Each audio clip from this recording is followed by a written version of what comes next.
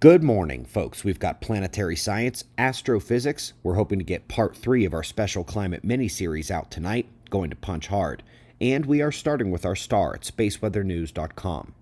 We're finding the last day on the sun pretty quiet. Active regions aren't facing Earth, just the coronal holes on the south. We had been expecting their solar wind enhancement yesterday, and it arrived indeed. Not quite as strong as predicted, but not very weak either. Strong enough to drive 12 hours of geomagnetic instability overnight, the yellow bars at the bottom, and FYI, 12 hours of KP4 is equivalent to about 1 bar of KP5. Space weather is elevated, but not at scary high activity states. Let's quickly come to the moon, where apparently they like CO2.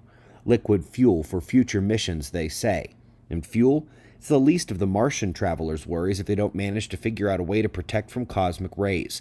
Interesting thought experiment here with loosing Phobos moon dust and applying a current to the electric field that would be surrounding Mars thereafter. Imagination versus practicality rears its logical head in this one. Let's go next to a couple attempts to cut at the Hubble tension, one of the great ways we know the modern paradigm is incorrect. Here, they're trying to say, no wait, it's not the incorrect paradigm, we were just doing it wrong. The article forgets to mention that if you switch up the analysis process, kind of have to start cosmology all over again.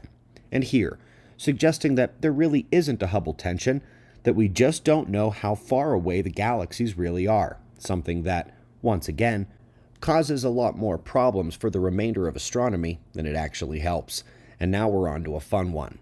Folks, astronomy is not supposed to be making such enormous modifications to their story of how things came to be. Here, we're looking at an adjustment on how gold is produced, which adds to that modification story, but here is where we need to step back and recall those lessons from October 14th. First, there was the idea that stellar magnetic fields are helping to create elements without the supernova story. In this case, an electron capture process works the exact opposite way of what the field had believed for decades, and it works everywhere with powerful magnetic fields, which is basically the story of the cosmos. Oops.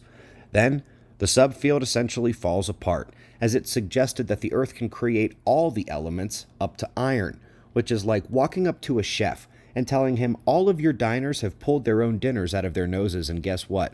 They brought extras for you. Folks, this is a critical aspect of not only cosmology and rewriting the Big Bang, but this plays in space weather and in catastrophism, as the nova-level elements are where we know something magnificent we've never seen before can happen on the sun. Folks, tonight, we are hoping to get out that part 3 of Sun Controls Climate. Parts 1 and 2 are listed for you below the video. Hope to see you back here later tonight.